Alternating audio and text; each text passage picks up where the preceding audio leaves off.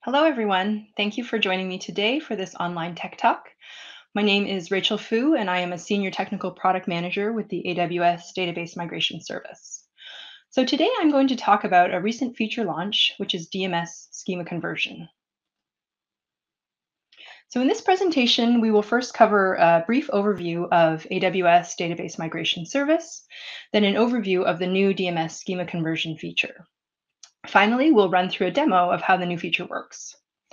So one quick note before we begin, at any time during this session, if you have questions, feel free to post them in your viewing channel. We have experts who are monitoring to be able to answer your questions. So DMS focuses on discovering and assessing a fleet of databases, and then subsequently converting and migrating them to AWS. And this is all with minimal downtime and zero data loss. So DMS supports a wide variety of sources, both relational and non-relational, and supports an even wider variety of targets. So when you're migrating with DMS, you can keep your application running during the migration, since DMS provides continuous replication by leveraging the source database's underlying change data capture or redo log type of technology. So in the assessment phase of migration, DMS provides Fleet Advisor, and this is really geared towards customers looking to move a fleet of databases to the cloud. So this tool inventories and analyzes your data to quickly create a migration plan. In the mobilize phase, AWS provides the Schema Conversion Tool, or SCT, and this tool assesses schema compatibility of source databases. It attempts to convert all schema and code objects. In the migrate and modernize phase, DMS migrates the data with features like pre-migration assessments and data validation to help ensure that the migration is completed properly. In today's session, we're really going to focus on this mobilize phase. So the existing AWS Schema Conversion tool is locally installed, and it really offers three main features. So the first feature is generating an assessment report that provides a detailed summary of the recommended best target engine for migration, as well as a detailed level of effort in order to complete the migration. So SCT also attempts to convert all schema and code objects to the target engine, and this includes stored procedures and functions as well. So finally, SCT also has local extractors for migrating data warehouses to Redshift. This type of migration also includes the conversion of ETL-related business logic so that the ETL processes can be run in AWS Glue.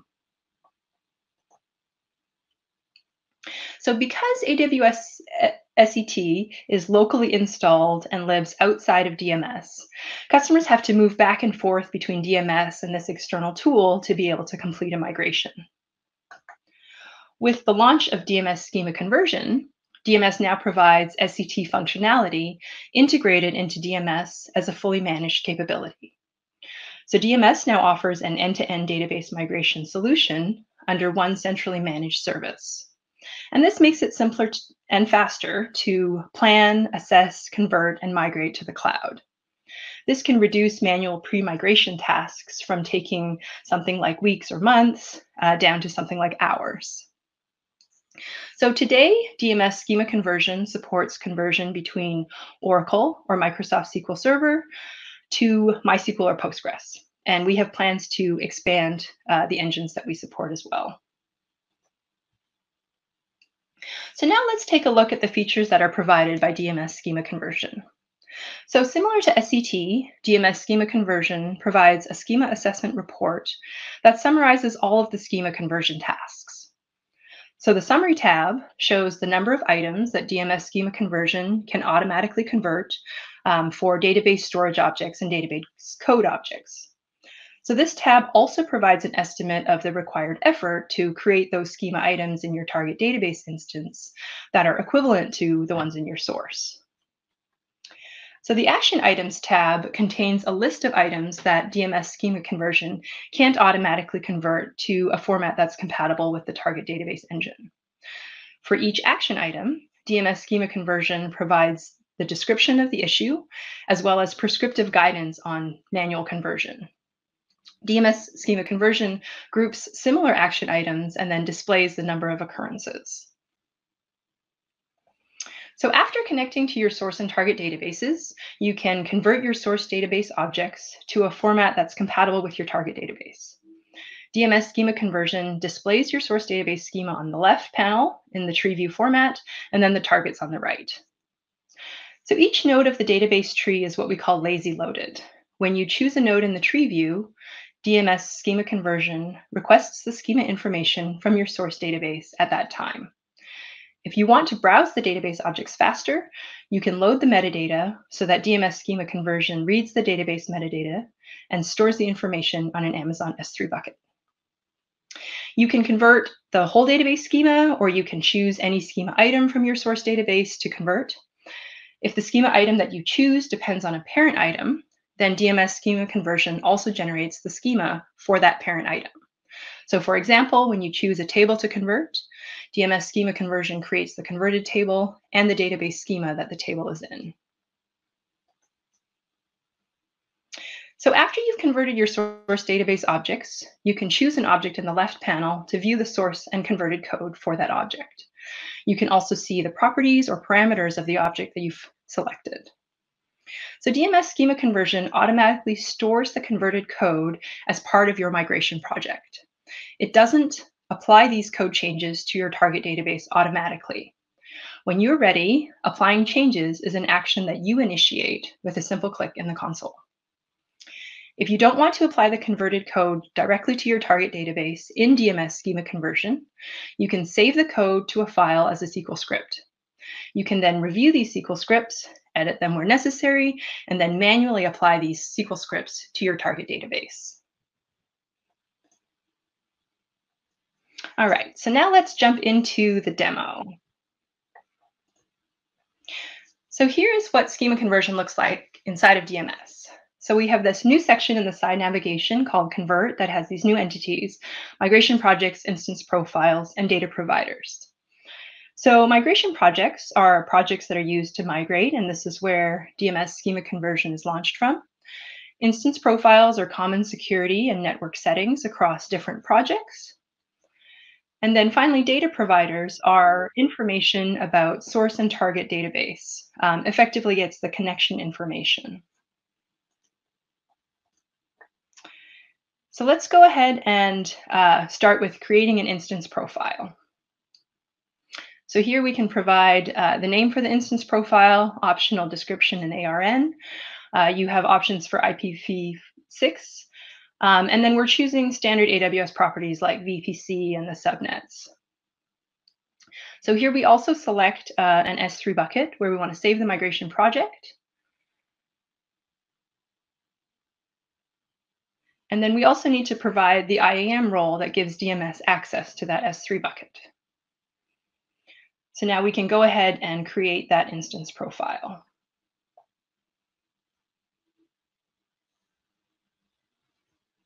So next, we're going to go in and create the data providers that are needed for source and target. So in this case, we are going to connect to a SQL Server RDS database instance.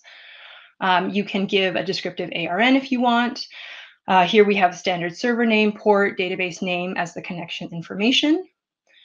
Even though we're using an AWS resource for this demo, you could, of course, put the address of an on-prem system instead. So we've created our source data provider. Next, we're going to create the target data provider, which is an RDS for MySQL target. So the migration we're looking at is from SQL Server to MySQL. So similarly, we're going to put in the name. We've got the connection information populated, and we're not using SSL for this demo. So from here, we can go and create the migration project. So we'll create that new migration project. We'll give it a name, and then we're going to select the instance profile that we created. And then we're going to select what we're migrating from, so our source SQL Server database. The database credentials are stored in Secrets Manager. So here we select the secret ID that contains the credentials, and then the IAM role that gives DMS access to Secrets Manager. So for the target, we're similarly selecting our MySQL data provider, and then again, the secret ID with the database credentials. and then that same IAM role to give DMS access to that secret. So optionally, you can add a transformation. So for this case, we are going to add a suffix, which is called just converted. But as you saw, you can do other transformations as well. So we're going to go in and create that migration project. So when we select the migration project that we created, we can click on the Schema Conversion tab, and this is where we're going to launch Schema Conversion. So when we hit launch, we're launching an EC2 instance to do the assessment and conversion for you. So normally this takes some time, but we're speeding it up for the demo. So once the instance is launched, it brings up the IDE, which is really similar to SCT with the source on the left and the target on the right. So note that DMS Schema Conversion uses database metadata for doing assessments and conversions. It doesn't access any customer data. So we're going to first choose the database that we want to run an analysis on. So in this case, it's the one at the top. And the first thing we're going to do is run the assessment. So after we run the assessment, we're going to get the assessment report results here. And this is telling us, how much can easily be converted between our source and target. So you can browse down through the tree to see each individual item so that you can see the assessment report down at the level of, a given table or a given procedure that you choose. And this gives you an idea of, how easy or hard this particular item is going to be to convert.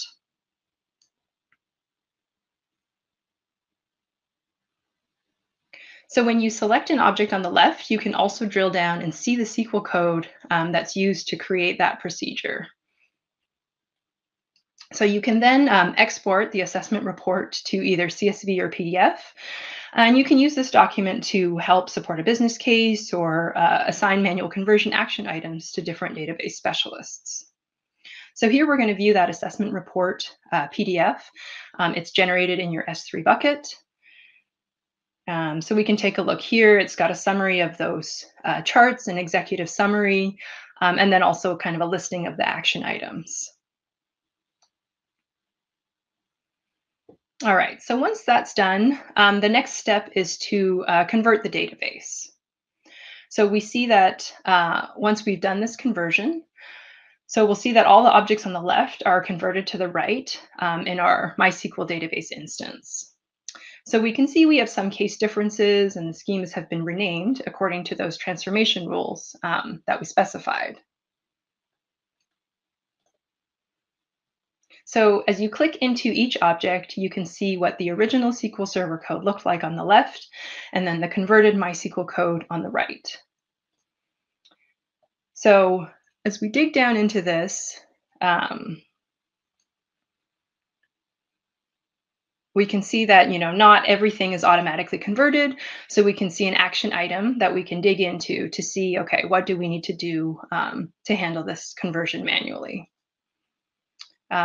For other objects that were converted automatically, we can see no action items, and then we can see from the summary that there was 100% conversion automatically happened.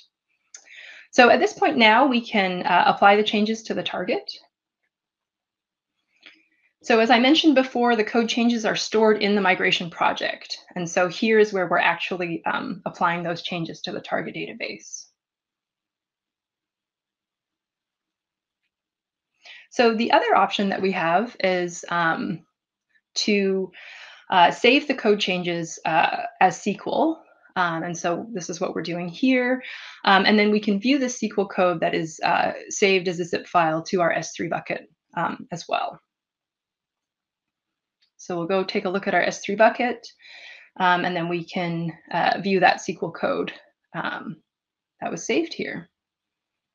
So instead of applying the code changes in DMS Schema Conversion, we could look at this SQL code, we could edit it, do whatever we need here, and then we could use it to apply the changes manually.